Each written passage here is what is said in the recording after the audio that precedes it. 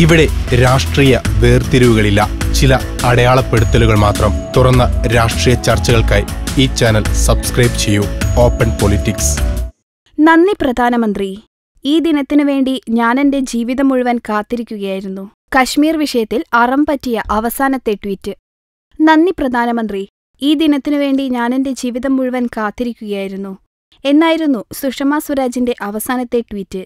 ഇനി എക്കാലവും ജനഹൃദയങ്ങളിൽ നൊമ്പരപ്പെടുത്തുന്നതെങ്കിലും അഭിമാനകരമായ ഓർമ്മയായി അതവിടെ തന്നെയുണ്ടാകും. അവരുടെ നേതാവിന്റെ അവസാന ഹൃദയമിടിപ്പ് പോലും രാഷ്ട്രത്തിനു വേണ്ടിയായിരുന്നു എന്ന അഭിമാനത്തോടെ അവരത് വീണ്ടും വീണ്ടും കാണുക തന്നെ ചെയ്യും. അനേകായിരങ്ങൾക്ക് അഭയമേകിയ ആ ട്വിറ്റർ ഹാൻഡിൽ ഇനി ചലിക്കില്ല. പ്രവാസി ഇന്ത്യക്കാർക്ക് അമ്മയായി മാറിയ വാത്സല്യം ഇനിയില്ല. UN വേദികളിൽ ഇന്ത്യൻ ദേശീയതയ്ക്കു വേണ്ടി ശക്തിയോടെ മുഴങ്ങിയ ആ സൗമ്യശബ്ദം ഇനി ഓർമ്മ മാത്രം. അവസാന ശ്വാസവും രാഷ്ട്രത്തിനു വേണ്ടി എന്ന പ്രതിജ്ഞ പാലിച്ച് ഇന്ത്യയുടെ അമ്മ വിടവാങ്ങി. അകലങ്ങളിലെ ഇന്ത്യക്കാരന് അവസാനത്തെ ആശ്രയമല്ല, ഏറ്റവും ആദ്യത്തെ ആശ്രയമായി മാറിയിരുന്നു ഇന്ത്യയുടെ വിദേശകാര്യമന്ത്രി. ഇന്ത്യക്കാർക്ക് മാത്രമല്ല, ചികിത്സയ്ക്ക് വേണ്ടി തന്നെ സമീപിച്ച പാകിസ്ഥാൻകാരെയും ആ അമ്മ കരുണയോടെ കണ്ടു.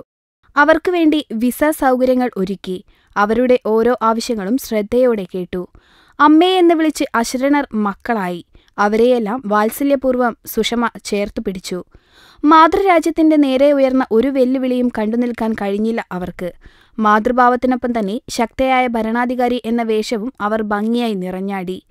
ലോകം അവസാനിച്ചാലും കശ്മീർ ഇന്ത്യയുടെ അവിഭാജ്യ ഘടകമായിരിക്കുമെന്ന ഉറച്ച പ്രഖ്യാപനം നടത്തി.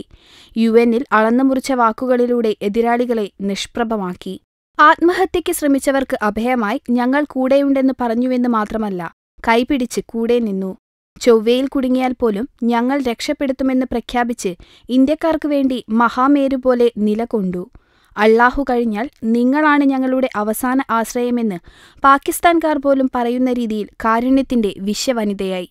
ഇവിടെ രാഷ്ട്രീയ വേർതിരിവുകളില്ല, ചില അടയാളപ്പെടുത്തലുകൾ മാത്രം. തുറന്ന രാഷ്ട്രീയ ചർച്ചകൾക്കായി ഈ ചാനൽ സബ്സ്ക്രൈബ് ചെയ്യൂ.